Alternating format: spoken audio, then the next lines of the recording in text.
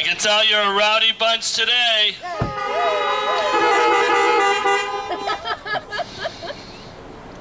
Praise the Lord. All right, I got it. Yesterday we squared the building. Hopefully we'll start digging this week. Our future's in front of us, amen? Amen. Praise the Lord. I'll be glad to be in a building instead of standing in the sun, but the Lord is worth it all. Praise the Lord. So let's take communion together right now. We're going to do the body first.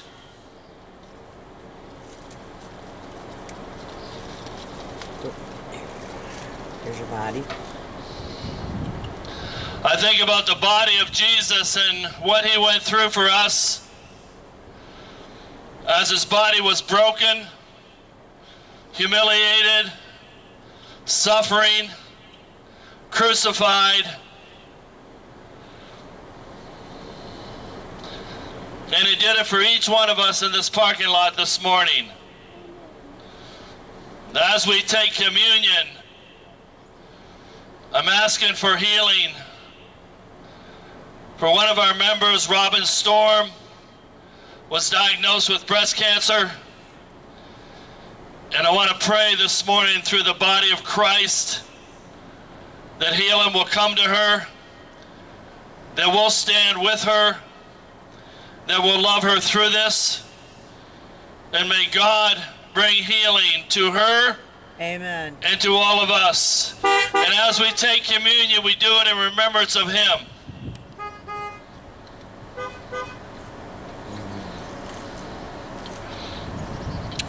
Holy Father, we come to you in the name of Jesus, and we ask this morning that you would bring healing to Robin, to her family,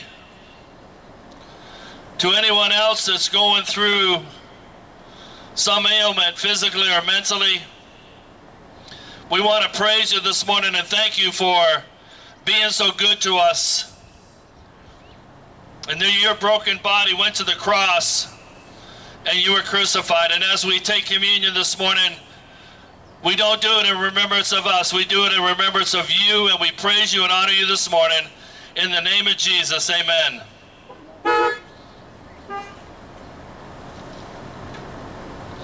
The Bible says, without the shedding of blood, there's no remission of sins. All the way back to Genesis, all the way through up to the cross. And I think about the blood of Jesus and what it means as I was walking the property praying yesterday, asking the Lord to just cover us with his blood. And as his blood was shed, he was thinking about each one of us. See, the body was for healing, the blood was for salvation. And we take this blood in communion in remembrance of him.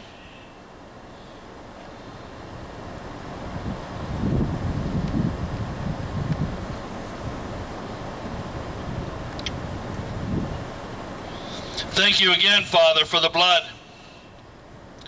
Thank you for loving us.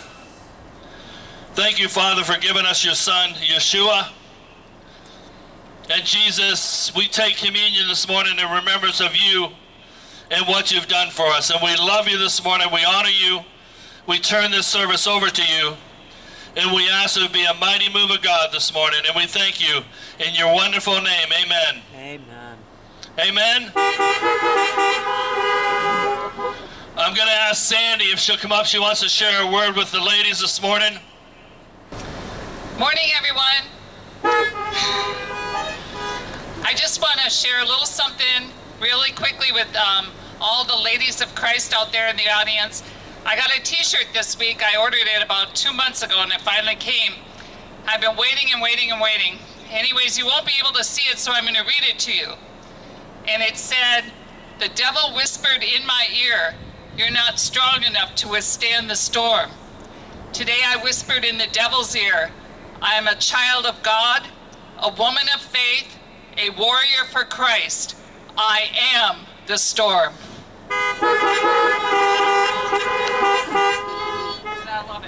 That's good. Amen. Do we have some women of storm in the house today? Woo! I've told people in our community, don't worry about our men, worry about our ladies. Amen? Did he make something beautiful of our lives? Won't be long, he'll be here. I said it won't be long, he'll be here.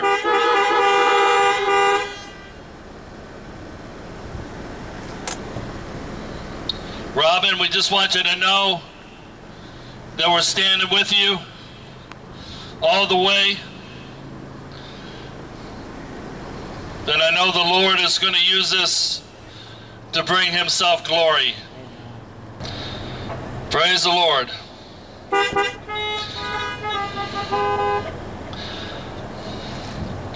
Want to welcome our guests today.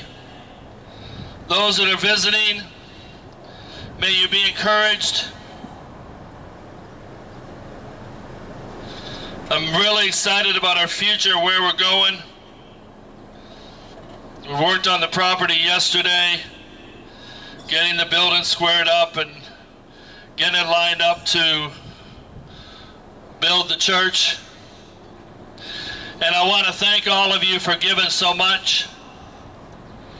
How the Lord has used you to give to the church. I want to thank the financial team for being responsible with the money, using it wisely, sowing into the kingdom. And I'm excited about the new church coming quickly. Today I want to talk to you about another woman. For the last 3 weeks I've been talking about women. We talked about Adam and Eve 3 weeks ago, and last week we talked about the woman caught in adultery. And I want to talk to you about another woman today, because there's so much truth in this story that I think we'll get a lot out of it. I read a story that Shar gave me that I thought was appropriate, and it said a 4-year-old child whose next door neighbor was an elderly gentleman who had recently lost his wife. Upon seeing the man cry, the little boy went into the old gentleman's yard, climbed onto his lap, and just sat there. When his mother asked him what he had said to the neighbor, the little boy just said nothing. I helped him cry. I thought, how beautiful is that picture of what the body of Christ looks like. But I want to tell you this morning, if you really knew about Pharaoh, if you really knew who it was, you would be shocked. How did Moses handle a difficult person like Pharaoh? Most people don't know this until you really dig it out, but Pharaoh was a ruthless, and I mean ruthless, wicked person like we've never seen. Facing Pharaoh was like facing Hitler, or facing Pol Pot, or Stalin. Pharaoh was not only brutal, he treated Israel like animals. They were murdered, and he was totally demonic. You don't really see Pharaoh in this light until you really dig this story out and get underneath the scriptures. One of the great attributes of the scriptures is to go underneath them and find out the history, the context, the covenant, what was really going on in the story. And any time people are controlled by others, it's going to get out of hand. Today we have a different type of control. The control today is the control of religion. Religion is main goal is to control others. Religion is brutal and ruthless also, but really doesn't understand how ruthless and brutal it is. And really, religion is a form of slavery or bondage. In fact, the only people that Jesus ever came against was those that were religious. See, closer walk in God's eyes, everybody is created equal. Everybody is equal in his eyes.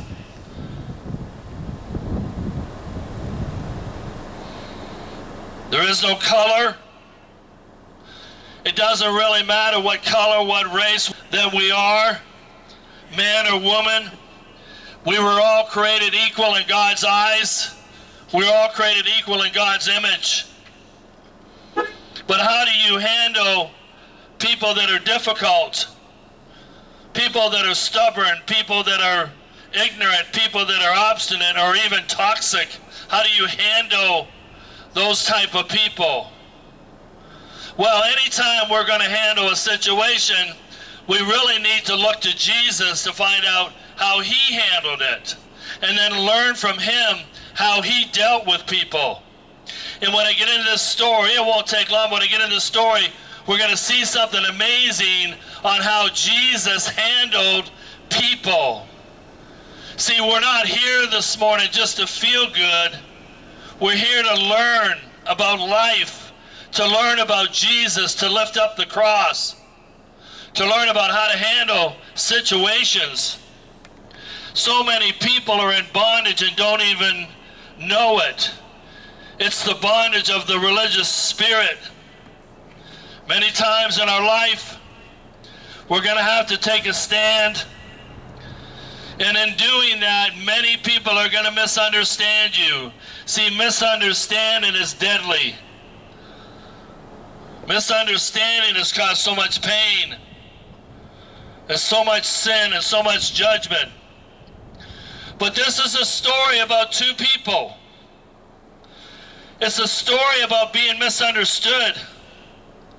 It's a story of a religious spirit and what it looks like. It's a story of how to handle people, how to handle situations. Because if you're breathing this morning, you're going to have to learn how to handle certain people and certain situations. No, they may not be in front of you now, but they will be. They will be. This is a story of how to handle life. These two people, the difference between these two people is stunning. Absolutely stunning. One is looked up to, one is looked down on. One is a church leader. She is a streetwalker. He makes a living keeping the rules. She makes a living breaking the rules. The difference between these two people is stunning. He's hosting a party and she's crashing the party. You put them side by side, these two people, everyone will pick him, not her. You know, she's a streetwalker, she's a bad girl. He is a student of theology. He's a man of the cloth. Everyone would pick him except one person. And that one person's name is Jesus. He's the one that wouldn't have picked the man of the cloth, the man of religion. Jesus is the one that picked her. And I love Jesus for this. And Jesus tells this man why. He tells him why. And Jesus wants to give him a chance also.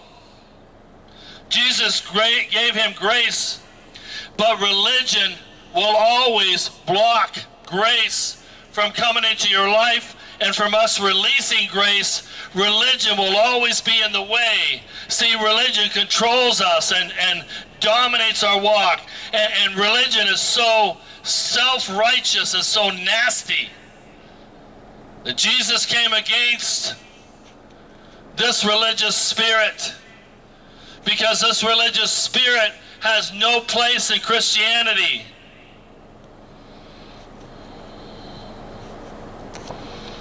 But the man doesn't want to hear it. His focus is not Jesus. His focus is, how did this woman even get in the party? How did she even get there? She's not welcome.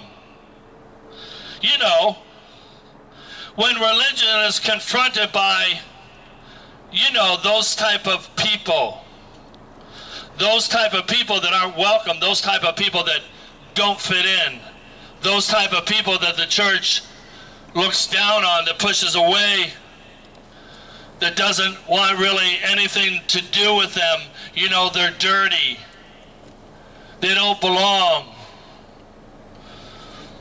And Jesus is about to rock their world and our world this morning. She's dirty. She doesn't measure up. She's, you know, he's, you know, she's a, you know, streetwalker. He's a religious man, a man of the cloth, a leader in his community. He's a Pharisee. And just like last week's message, this is another setup for Jesus. It's a bad idea to mess with Jesus. It's a really, really bad idea. It's a bad idea. See, the dinner they're having is a black tie event. A black tie event. It's a black tie event. The dinner is a formal affair. Upper crust, the well-to-do, the who's who of society. How did this riffraff get in there? It's a formal affair. The who's who of society is at this party. I want to pause the service for a minute, and I want you to think about this story, because Simon is thinking about how she got in here, how she made it in here. And I want to pause the service. I got one, Rick. For a special announcement. Be careful, be very careful when you think thoughts that you don't want Jesus to hear. Because Jesus hears everything. Let's go back to the message, because Jesus shares his thoughts with us. His thoughts are open. It's called the Book of Life, the Holy Bible. So Jesus tells these words to the man. And I want to know if you've ever heard these words. He goes, Simon, I have something to say to you. And I want to know if you've ever heard those words from Jesus. You know, do you know what I'm talking about when we want to judge somebody else? When we point out other people's sins and we go, hey Jesus, we want to talk to you about them. And Jesus goes, well, I've really got something to say to you. No, Jesus, I want to talk about them. No, let's have a conversation about you. So he says, I have something to say. Go to Luke chapter 7, if you will. Let's look at the story together. God always gives me a breeze up here, amen? Is this hot? All you all there? Luke chapter 7. We'll go to verse 36. Chapter 7, verse 36 says of Luke, then one of the Pharisees asked him to eat with him. And he went down to the Pharisee's house and sat down to eat. And behold, a woman in the city who was a sinner, when she knew that Jesus sat at the table in the Pharisee's house, brought an alabaster flask of fragrant oil, and stood at his feet behind him weeping. And she began to wash his feet with her tears, and wiped them with her hair of her head. And she kissed his feet, and anointed them with the fragrant oil. And when the Pharisee who had invited him saw this, he spoke to himself, saying, This man, if he were a prophet, would know who and what manner of woman this is who is touching him, for she's a sinner. And Jesus answered and said to him, Simon, I have something to say to you. I have something to say to you. So he said, Teacher, say it. So Jesus said there was a certain creditor who had two debtors, one owed him 500 denarii and the other 50. And when they had nothing with which to repay, he freely forgave them both. Tell me therefore, which of them will love him more? And Simon answered and said, I suppose the one whom he forgave more. And he said, you have rightly judged. Verse 44. Then he turned to the woman and said to Simon, do you see this woman? I entered your house. You gave me no water for my feet, but she has washed my feet with her tears and wiped them with the hair of her head. You gave me no kiss, but this woman, she has not ceased to kiss my feet since the time I came in. You did not anoint my head with oil, but this woman has anointed my feet with fragrant oil. Therefore I say to you, her sins, which are many, are forgiven, for she loved much. But to whom little is forgiven, the same loves little. Then he said to her, your sins are forgiven. And those who sat at the table with him began to say to themselves, who is this who even forgives sins? Then he said to the woman, your faith has saved you. Go in peace. What a beautiful story of a religious spirit and a streetwalker, and what the difference is between these two, and how Jesus sees this story, what it means to him. And I want to tell you a story. It's a story of what happened in San Francisco. It's a story of an antique shop. And in this antique shop, it was cluttered with junk. But a man came in and noticed something on the floor. There was an ancient Chinese saucer. And as he looked closer, it turned out that the priceless piece of china was from the Ming Dynasty. It was worth millions of dollars. And it was on the floor filled with milk for the cat. So this man's hands start sweating. And he thinks this will be an opportunity of a lifetime. The guy probably doesn't even know what this saucer's worth. So he tells the store and he goes, how much for the cat? The store owner says, oh, she's not for sale. She keeps the store free of mice. So the man that come in the store goes, I must have the cat. Tell you what, I'll give you $100 for her. So the owner starts laughing. She isn't worth that much. But if you want her that badly, she's yours. So the man gives the store owner $100. So then the man says to the store owner, well, I need something to feed her with. I will give you another $10 for that saucer that she drinks her milk from. So the store owner looks at the man and says, oh, I could never do that.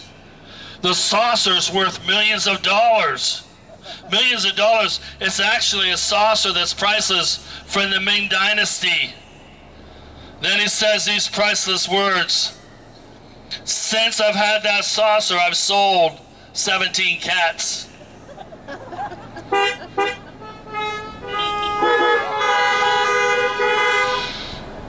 And I'm thinking this morning about what are you worth? What is your value this morning? See, this is a story about a woman in a society that didn't want her. See, she wasn't welcome anymore. She wasn't welcome. She had no value. She had no value. Jesus is invited to Simon's house as an honored guest. There was a protocol in those days when an honored guest was called into a party. There's certain things that apply. To start with, Jesus should have received a kiss. It wasn't for affection. It was for honor. See, the kiss took on certain forms in those days. It depended on the status of who was invited. It was a sign of peace. It was a sign that the past was dead. It was a sign of rebirth. It was a sign of respect. There was no kiss. Remember in the Garden of Gethsemane when Judas kissed Jesus, Judas actually kissed Jesus on the hand. And that was a sign then of a disciple to disciple. And Jesus goes, hey, Judas, you kiss me while you betray me. But this is a different kind of a story, an interesting story. This would be like you going over to my house and I invite you for dinner. And you come over to my house and I'm sitting watching TV. I don't look you in the eye. You just come over and you come in. I don't get up to greet you, nothing. And I look at you and say, hey, go in and get yourself a sandwich and make me one too while you're at it. It was so rude that it's a stunning story. In those days, they would give their guest olive oil, and it was mixed with frankincense. And the reason why is because it was so hot and sweaty. They would give the guest oil, and they would anoint him with this fragrance. They also washed their feet of walking in the dust. The oil was refreshing, the water was refreshing, but Jesus is treated like garbage. He receives nothing, and everybody at that party knows that the protocol wasn't followed. Everybody there knows Jesus is treated like garbage. You could hear the whispers. The honored guest gets nothing. I started thinking about this story and thinking about what is it like to meet Jesus and have nothing to give him. Simon had nothing to give God, nothing to give the Son of God. Can you imagine meeting our Savior and having nothing to give him, to stand before him with empty hands after he's given us so much? There's no greeting, no water, no kiss, no oil. This is hostility towards God. It's a deliberate snub, and everybody knows it. It's really a slap in Jesus' face. You know how uncomfortable that room was? You understand how uncomfortable? But I want to tell you something, how thick the tension was. Simon's words without words were, you're not welcome. You're not welcome, Jesus. Except the woman of the night, she's willing to risk it all. And I want to ask you this morning, Close to Walk, I want to ask you a question. How much are you willing to risk? How much? Because until we get desperate, we're never willing to risk anything until we get to a place of desperation. How much will it take for us to risk everything we have for somebody else? It's a daunting question. It's a daunting thought to think in this courtyard where they had a wall that was waist high. And what happened is they would all sit outside in this courtyard and talk about events. They invite Jesus, and there's people from everywhere looking over this wall. She jumped over the wall, scaled the wall in front of all those people to get to Jesus. I've noticed how desperate I'm becoming. Cheryl and I were talking about it this morning, how God has got my attention now. And as we get closer to the Lord's return, as our world spins out of control, how desperate do you want to be? Desperate enough to give everything to him? Desperate enough to live a life sanctified to him? How desperate? See, her love is extravagant. She knows what Simon doesn't. God's love. How did she find out? We don't know. Maybe she was in the crowd listening to Jesus teach sometime, or maybe she heard something. But I want to tell you, she comes guilty. She has regret. She comes in repentance before God. She makes love for a living, but doesn't find any until she meets Jesus. And this story is about Jesus drenching her in the gospel of grace. It is a phenomenal story.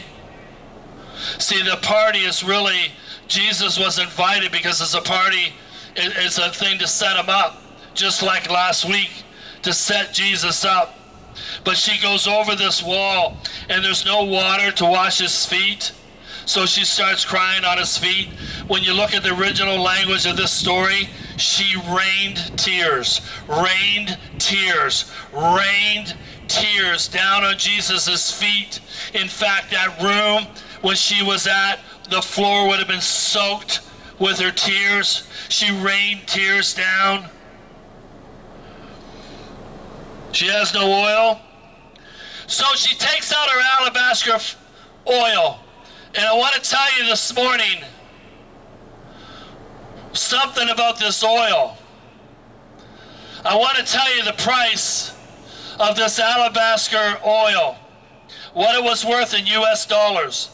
That alabaster oil that she put on Jesus' feet was worth 54,000 US dollars, 509 US dollars. $54,509. When you think about a closer walk, she gave everything to Jesus. Come on, you see my point, don't you? When you get to a place of desperation, you'll give Jesus it all. But until we get to the place of desperation, it's meted out to him. But when you get to a place where you got to get to Jesus' feet, you got to be near him. He's everything in your life. You and I will give him everything that we have. $54,000. But not only is she giving Jesus all she has, she's really giving Jesus her old life. Where did she get a $54,509 alabaster of oil? Probably from one of her customers. We don't know. We don't really know.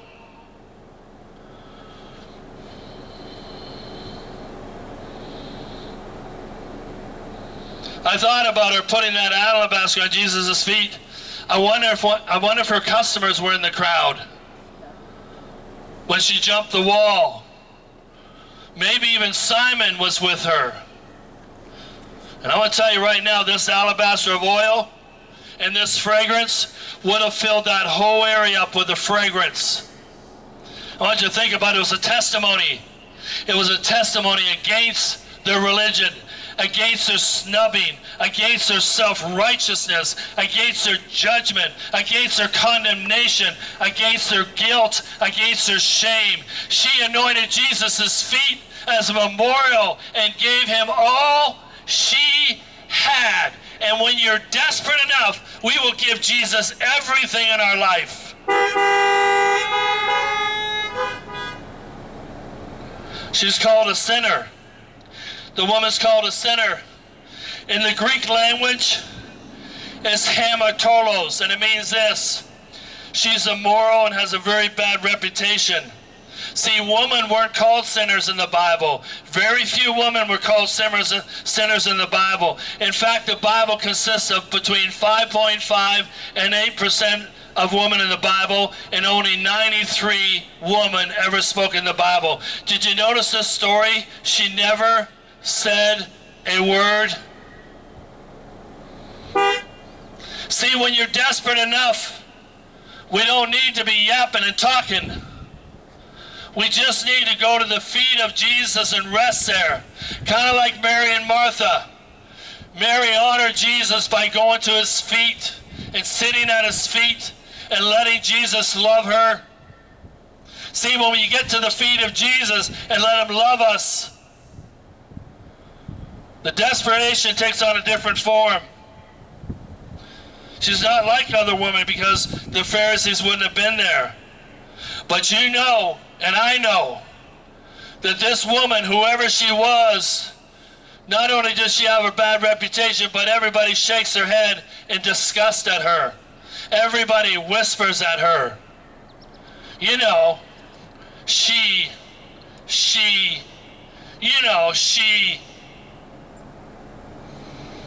The self-righteousness is stunning. And I'll tell you something else. Not one time did Jesus ever bring up her sin. Not once. Not one time did Jesus embarrass her. Not one time did Jesus bring up her sin. Not one time did Jesus condemn her.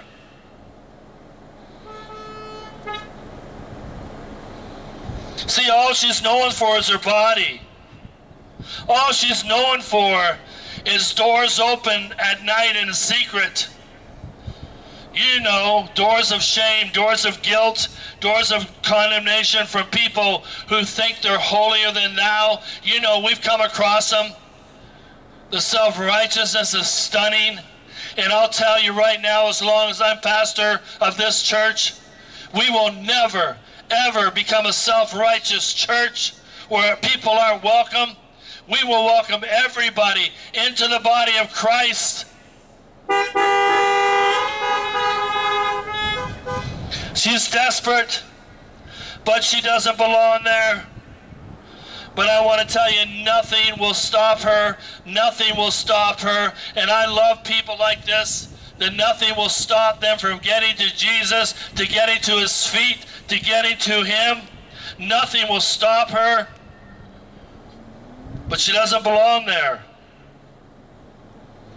See, desperate people got to get to Jesus. Simon could have been forgiven, but he doesn't ask. He doesn't believe he needs to be forgiven. He's desperate too, but he doesn't even know it. How many people in the body of Christ are desperate and don't even know how desperate they are, as they're clouded in religion and clouded in self-righteousness and clouded in judgment? They don't even know. They don't even know that they're desperate. I was thinking about this as I preached this message last night. How do you get something you haven't received? How do you give love to her if you haven't received the love? How do you give out of what you haven't received? Could it be, Closer Walk, that the reason the church has produced stone throwers is because we haven't really received God's love in the way God wants us to receive it? See, the woman climbs over the wall. She gets to Jesus' feet. She doesn't care what anybody thinks. I love that. Somehow she knew God's love and received God's love. And Jesus is on a mission. And by the way, Close Walk, Jesus knows she's there. I love this. Jesus knows everything. He knows every thought. He knows every action. He knows the heart. Something happened to me a couple of months ago. This is not about me, but I want to tell you this testimony. When I read that scripture in 2 Chronicles, it says this: God is looking on the earth for a heart that is committed to him. And a heart that is committed to him, he promises us he will strengthen that heart. I want to tell you this morning, Closer Walk, that's what Jesus is looking at, the heart. That's where he's focused. That's where life is, in the heart of the matter.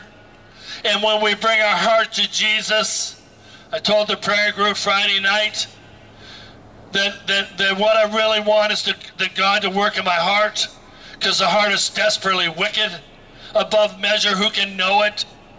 And the closer I get to Jesus, the more how much I see my heart is bad. See, that's desperation. When you come to Jesus honestly and you say, whatever it is in your life, for me it's Jesus changed my heart. See, I turned off the TV, so I'm not getting distracted by that, because I want Jesus to do something in my heart. And even though no one stands with her, Jesus does. Why do you think God included this story in the Bible? Why do you think Jesus put this story in the Bible? Do we think that this is just another story? No, God is trying to show us something. To show us how grace works. How to face difficult people in opposition. She's had enough.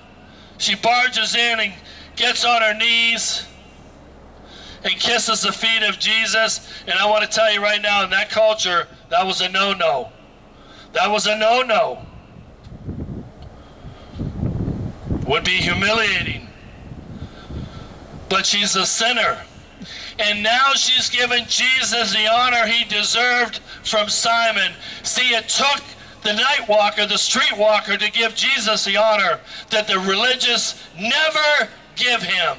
And sometimes it takes others to show us what great honor Jesus deserves.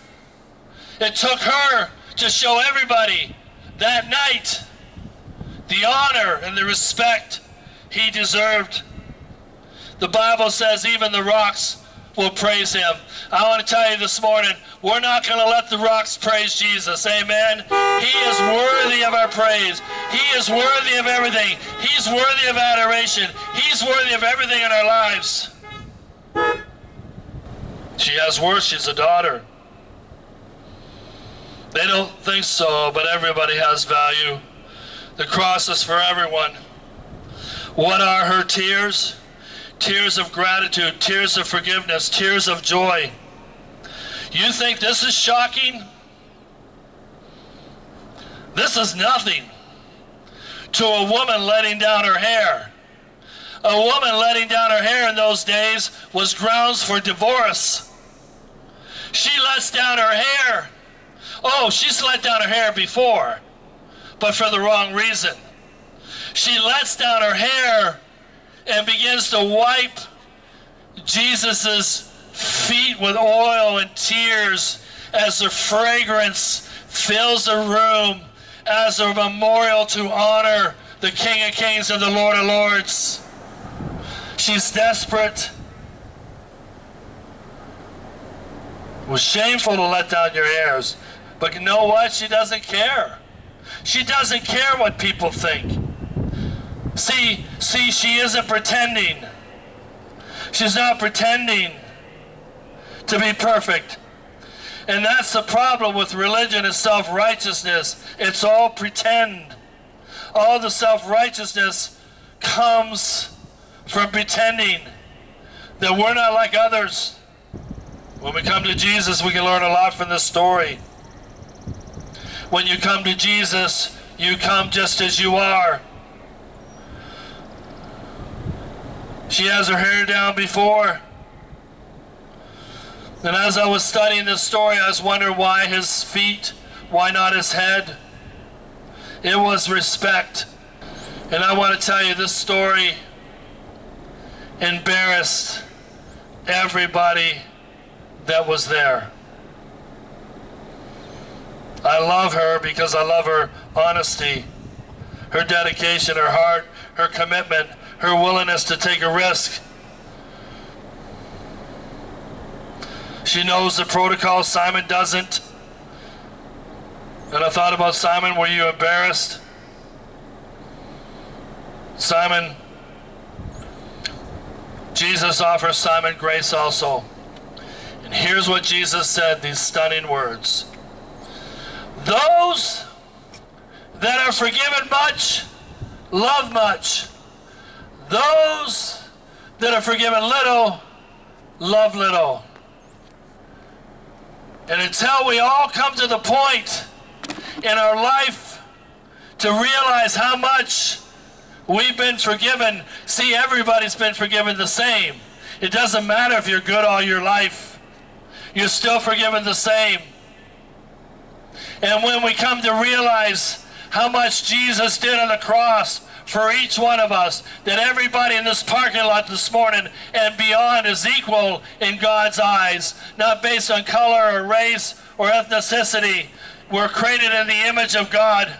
And how are we going to get people to Jesus if we have a symptom of self-righteousness and judgment? Nobody wants to come to Jesus that way. What is Simon's sin? Lips that won't kiss, knees that won't bend, hands that don't touch or serve, oil that isn't used, and religion that tries to control. It's the sin of the heart. It's the sin of suspicion, the sin of self-righteousness. See, Simon and this woman are the same. The difference is she's willing to lay down her sin in front of Jesus. He's not. She needs grace for her heart that's broken. He needs grace for a heart that's hard. I want to close with a couple of things this morning. I love this. The audacity of this woman. The absolute audacity to touch Jesus. See, by touching Jesus, it makes Jesus unclean under the law. Jesus don't care either, because he is the fulfillment of the law. And Jesus took her sin as she laid her sin at his feet. And I want to tell you this morning, at the cross, Jesus took all of our sin also.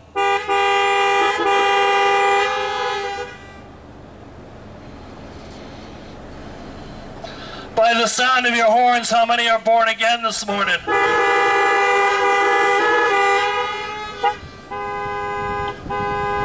Jesus says your faith has healed you. Not the oil, not the water, not the tears, not the hair. He said this, he goes, your faith has saved you. And then he said these stunning words, go in peace. Go in peace. Stop stressing out. Quit being anxious. Quit worrying about everything. Jesus got you. You'll be all right. You're going to make it through. And when our time has come to go home, and we meet Jesus face to face, we can lay everything at his feet, even the crowns that we receive.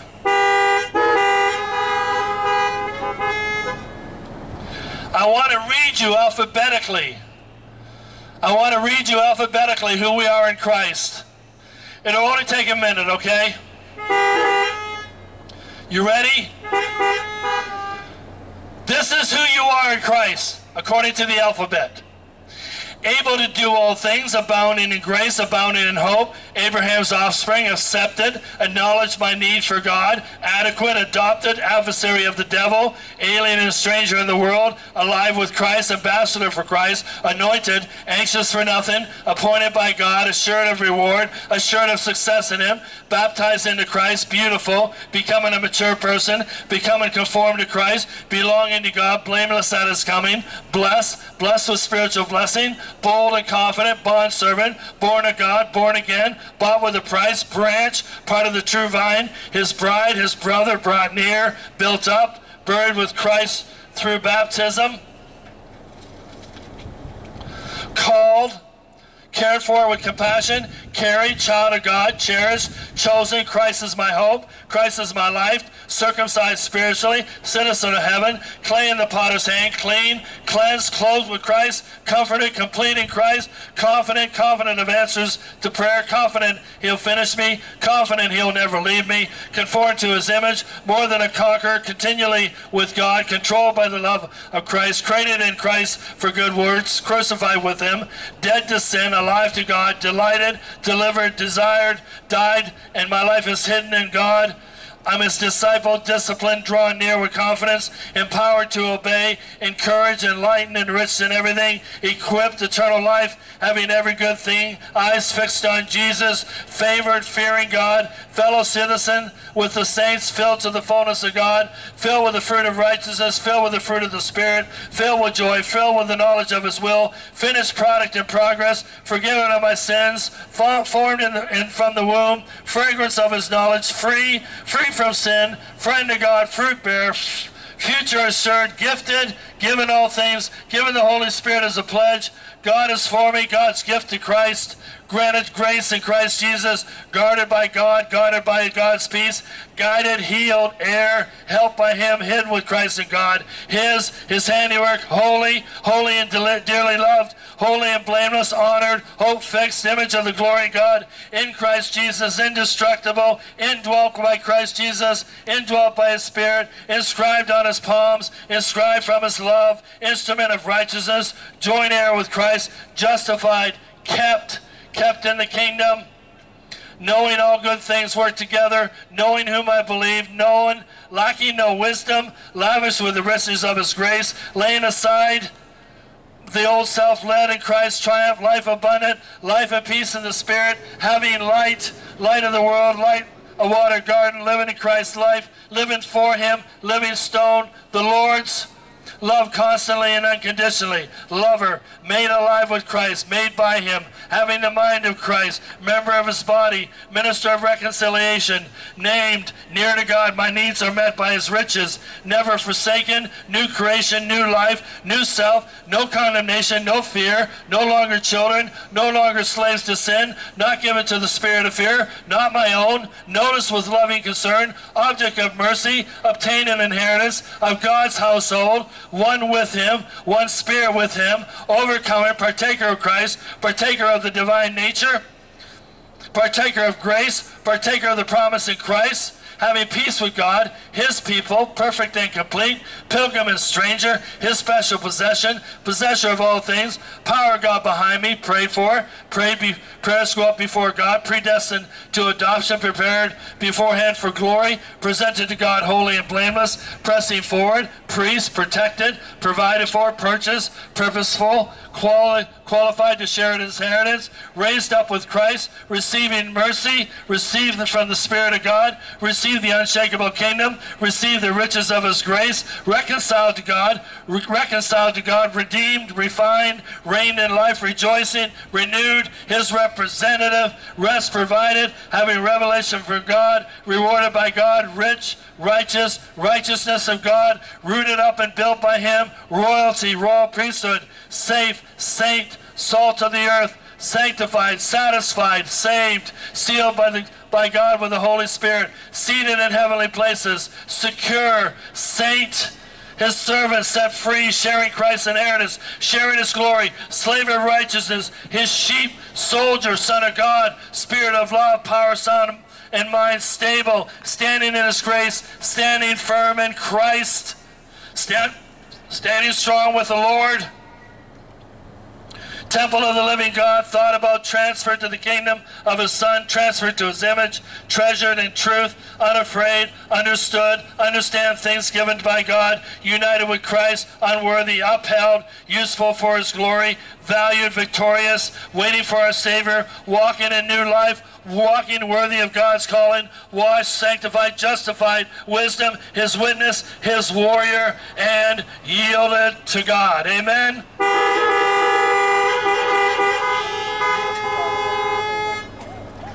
That's the alphabet.